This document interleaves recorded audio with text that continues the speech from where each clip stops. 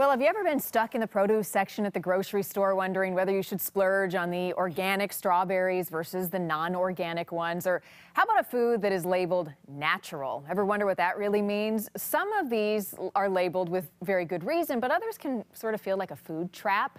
Nutritionist Deborah Enos is here to help us understand organic and that natural claim, because when we're shopping, it can be very confusing, and it also can be very expensive depending on what you'd buy. So first, natural. Right.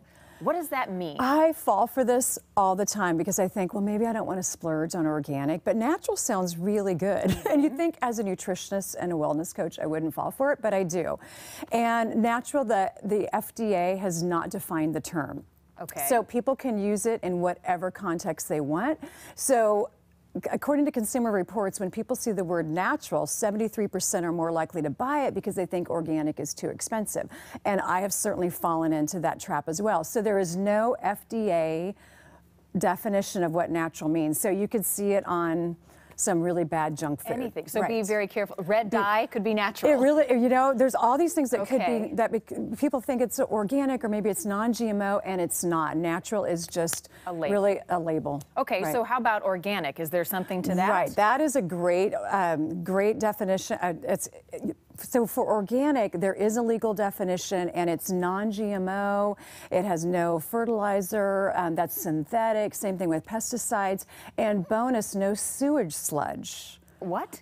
So that's the other definition. So wait, of if we're not buying organic, we're getting sewage I'm sludge? hoping that that's not the case, but if you buy organic, it's guaranteed to not have any sewage sludge in it. And I had to look that up, and you probably don't even want to discuss what that is. Not but really. Yeah, so it's not good. But organic, you can always trust that label. When it says organic and it's got the USDA stamp of approval, you're good. Okay, so we talked about how expensive some of this can be, especially organic. So on what products do we want to make that extra splurge and buy organic? Yes, so there's a great website called the Environmental Working Group, which I've been following for years. And so it's an organization that's really about showing people where they can spend their money, where they don't have to spend their money. And so there are certain things you should always buy organic. One of those at the top of their list is strawberries. Okay, so I want to cue the dirty dozen, because strawberries, as you can see, top that list. Right. Here are the other foods that you're saying are probably better to buy organic. Exactly right. And so this dirty dozen, this is where you're going to want to splurge on your food budget dollar. Strawberries specifically in the study, and this is USDA and FDA, found that 99% of strawberries grown conventionally have pesticide residue. Wow. They often use poisonous gases that have been used for chemical warfare. That's how they sanitize their field and prep their field before they put the strawberries in. Oh my goodness. So as you're looking, that would be top of the list. Top of the list, Now there's 15 clean. There's the clean produce, 15, which is fantastic. So there's certain things in there.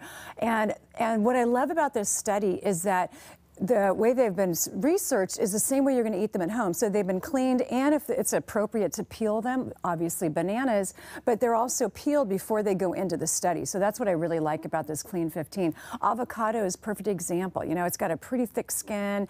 It's not going to, you know, pesticides are not really going to penetrate that. So this is a great one to be buying and not have to buy organic. Oh, that's a really good list. It's a great list. Deborah Enos, thank you for helping us decipher organic and natural and knowing what to buy and not have any sewer sludge in our produce. For more of our healthy living segments, you can go to Q13Fox.com/healthy living.